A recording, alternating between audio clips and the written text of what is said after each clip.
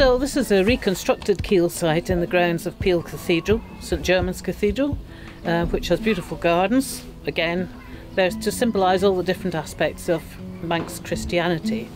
And this keeill, or cell as it was in the Celtic church, was designed for the priest, not for a congregation as such, as you can tell from the small size of the building that we're actually in. So you come in the west side at the door. There's a little stoop there, a little stone, on which there's water, holy water, which you use to bless yourself. And as we come in, you can see the pebbles in the form of a cross in the body of the building itself. And we're not quite sure why they're there, but it's certainly from much earlier times.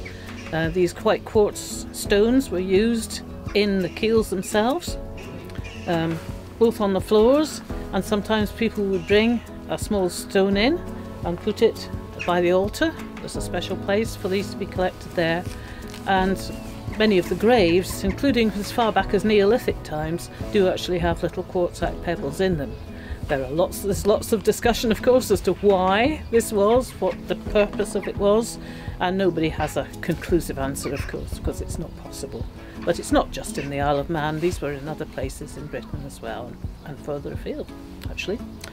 So, because it's a reconstruction, it's used the different types of stone you can get in the Isle of Man. There's the Peel sandstone, which, because we're in Peel, this particular keeill has done. It's thought that these are later keills. The first ones were wooden constructions, basically. And then it has, well, as you can see, the remains of a green roof. So they would probably have had a thatched roof. Now, in this particular one, you're using Peel sandstone.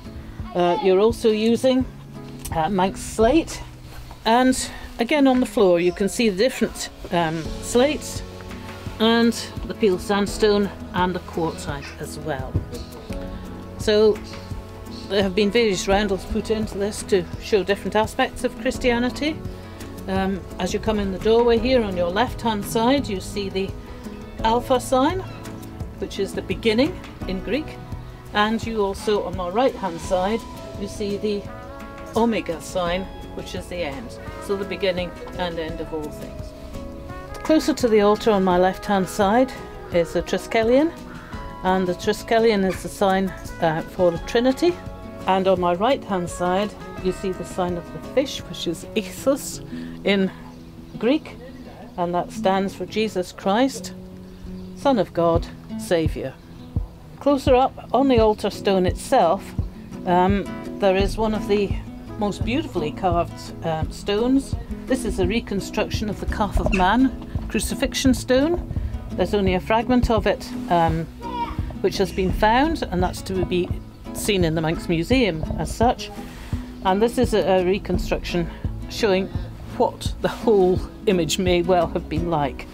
So you can see Christ on the cross. You can see the Roman guards with their spears there as well. And it's thought now that it's perhaps the very end of the Celtic period as such, and the beginning of the Norse period.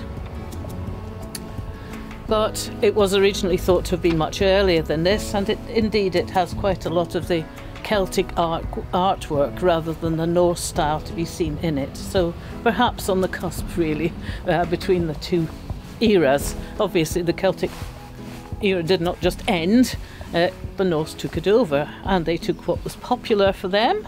So some of the Celtic names of saints have survived, whereas others have not, because the Vikings liked the more warlike aspects rather than the peaceful aspects of Christianity.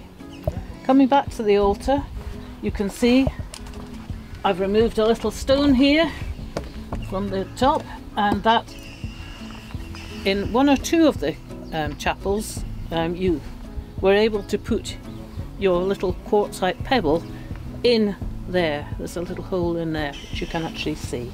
So obviously the altar is facing to the east, and there's a window above it with a lintel. Also a little window to the south side on my right hand side, and a niche on my left hand side, which may have been for the communion as such. We don't know, but we think that's maybe what it was.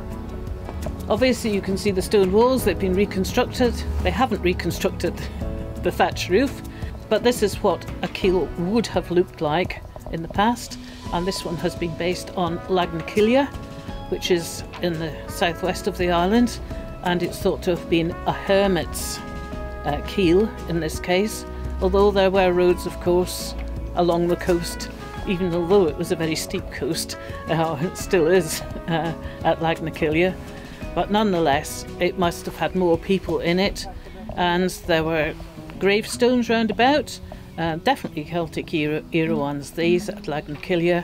They just had simple crosses carved into them, none of the more grandiose artwork which went, for example, to the stone in Lonnan churchyard, which is the only one still thought to be in its original resting place, which is beautifully carved with a wheel-headed cross, just as the Triskelion has the wheel, the eternal circle on it as well.